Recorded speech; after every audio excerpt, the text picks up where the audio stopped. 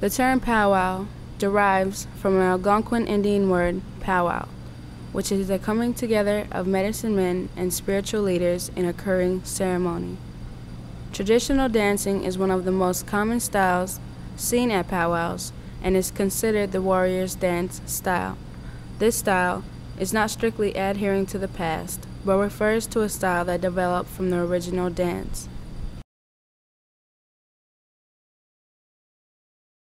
I haven't been dancing that long. I started learning 2 years ago. And that's when I was given my first shawl to dance at intertribals and to start paying attention and learn. And that's when my auntie and my uncle took me with them nearly every powwow. And I would sit with them. They would introduce me to everyone at the powwow, what you call the powwow family. And that was kind of like my practice round. That first year was just getting to know everyone, everyone getting to know my face too. And from there, it was probably the beginning of this year, I would say, in January, where I really started going to powwows, dancing with my regalia on, and being in the grand entry and so forth. So it hasn't been a long time, but I've really enjoyed it. I've been dancing probably about 30 years, 35 years. I started out dancing when I was a young kid. Well, this latest time, I've been dancing for, I would say, about 19 years. I began dancing, I went back into the dance arena in 1991 after I became sober and after I met my husband, Dave Larson. Well, I started as a child. My grandmother used to really, Jessie Larson used to work with me about dancing, and then when I was about middle school, she moved to the Twin Cities and used to take me. It's funny because when I started dancing in groups, it was here in the Twin Cities. Yeah, the men's traditional dance started, I would say, among the Omaha tribe as a part of the Omaha Wachipi, they called it, the Omaha war dance, and it was actually a warrior dance, and it kind of spread across the plains Indian tribes, and Lakota got a hold of it and started the Omaha War Dance Society, and that's where the men's traditional dance started, probably back in the late 1800s. The sneak up was a reenactment of how they snuck up on the enemy, and then the women's traditional, actually the women had a war dance too called the victory dance or the scalp dance, where they danced with the scalps that were taken. And scalping was actually started by Europeans, but once it grew all over North America, then everybody started doing it. Then the scalps that were brought back, the sister or the wife of the warrior would dance with that scalp, and they had a victory dance, and that's how women's traditional dance started. And I just want to share something I learned from an Anishinaabe friend, co-dancer, about what traditional dancing is. He said the first human that was sent to Mother Earth by the Creator was told, he said, how will I know where I belong? And the Creator said, you'll know because when you come to the earth, step hard, and if the earth holds you, that's where you belong. If you don't belong there, you'll pass on to another part of the earth and you do the same thing, step hard, and if you belong there, that's where you'll stay. So the person did that, and when he came to this part of the world, what we now call the Western Hemisphere, stepped hard, and Mother Earth held the first person. The person looked out and saw all the beauty that was here already and said, I have to recognize all the beauty here, so took another light step to honor all the other living beings that were here before us as humans. And that's the dance, a hard step, then a light step.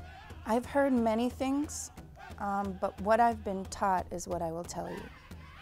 What I've been taught as the first one is when we're dancing, when we're moving our feet, it's almost, well, it is like a baby kicking its mother's stomach. The baby, it would be me, the dancer. The mother would be our earth, the ground that we are dancing on. And when you hear the drum, that's the heartbeat of the mother. So as we're moving, we're kicking our mother's stomach. It tickles her. It doesn't hurt, it tickles her. But that's another reason why we have to be aware of how we're moving our feet. We don't want to just slam our feet down because probably that would hurt. But it is a very significant and intentional movement that we make with our feet, as light as we can be and as soft as we can step down on her. That's one teaching that I've had for our dance, for our feet. There is one movement that a traditional dancer as a woman does, and it's called scrubbing. And that's where we stand still and we simply go up and down. And that dates back to the times when our men would go out and hunt. So the men would go hunt and the women would be at the camp. We'd take care of the camp. Well, while they're away, whether it's for hunt or for a possible war, whatever it would be, mostly for hunting, the women would dance up and down. And so on our down movement, we're waiting for our man. On the up movement, we're looking for our man over the hilltop, waiting for him to come back. Mohawk had that. It's called the Mohawk hairstyle. They had their hair cut like that, like a roach. You've seen it in the movies. It's called a Mohawk hairdo, that one. It probably started from there, and then it became the headdress of the traditional dance, today the men's dance. Northern traditional usually have a bustle. Well, they do have a bustle. Southern traditional don't have a bustle. They'll have everything but a bustle. The outfit is a little bit different, and the style is a little bit different too. It's more of a stately dance, if you will. Traditional dancers, they move around a lot, go up and down. Southern style dancing, it's more, they don't go up and down as much as the northern traditional. And the songs are a little bit different. Songs are a little bit slower, and the beat is just a little different too. I know that there are certain items that a traditional dancer as a woman should have, but the significance of them is not something I've learned yet. I have been taught little things like you'll see on a traditional woman on the backs of the regalia, they'll have a second belt other than the conch belt, and that belt is to hold a knife and 2 other items. And that was not so much for protection and not because we're hunters, but because we're always going to need a knife. How has traditional changed? Northern traditional has, the outfit has basically remained the same. You have your roach, you have the bustle, bells, leggings, or, you know, they may not wear leggings. But I have seen a lot of change in other little things. Boy, it's changed a lot. I guess, you know, pretty much nowadays, you know, there used to be a lot of like really big rules when you were a traditional dancer. I think there were a lot more rules about the order that you danced in. I remember back in the day it was ladies with buckskin dresses were first, and then it goes by age, elders, etc., and then down to youngest. And people don't really follow that anymore. I think there's a lot of new dancers that have never heard those teachings, and it's kind of sad. The other thing that I think has changed is that our regalia is much more, it's much more tribal.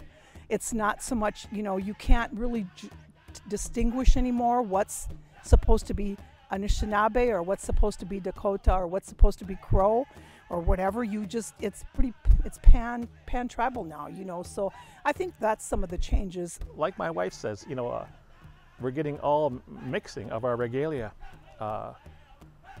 Men's regalia, men's traditional bustles at least are getting bigger and bigger and more involved. And when I was a young guy, a lot of the older guys didn't even wear eagle feathers. They didn't wear feathers in the roach on the head.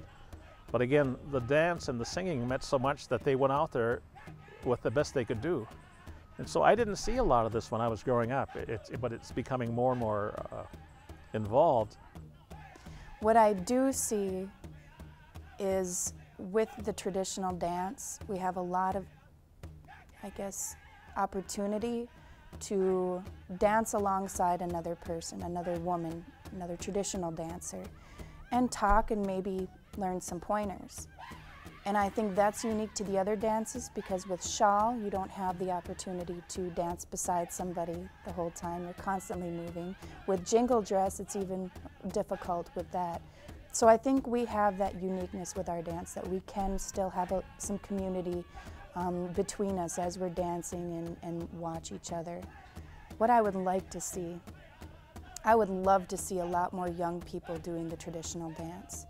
And I'm pretty sure it's because we don't see the younger people, because they are able to do the jingle dress dance or the fancy shawl movement, whereas an elder lady would have more of a difficult time with that, especially the fancy shawl. Well, in the future, I see it evolving more. I think there'll be a return to traditional, like old style traditional, because I see that now at powwows. You'll see, old style jingle dress and then new jingle dress. I think there'll be, you see Southern style, you see Northern style in the traditional, women's traditional categories and men's traditional categories. And I hope that I think there'll be a real return to some of that not so much melding of categories, but maybe back to more traditional ways of, of dancing. I just wanted to say that it's an honor to dance in the circle. It's an honor to listen to the songs sung, to know about the songs, that what they mean. And I've made a lot of good friendships there. Met a lot of good people, had a lot of fun times dancing. And I see people, when I'm out there dancing, I see people out there in the crowd, and it looks like they would love to be out there, but they're just a little timid. So I would always, encourage people to get out and dance and just try it out and see what they think of it. It's a lot of fun.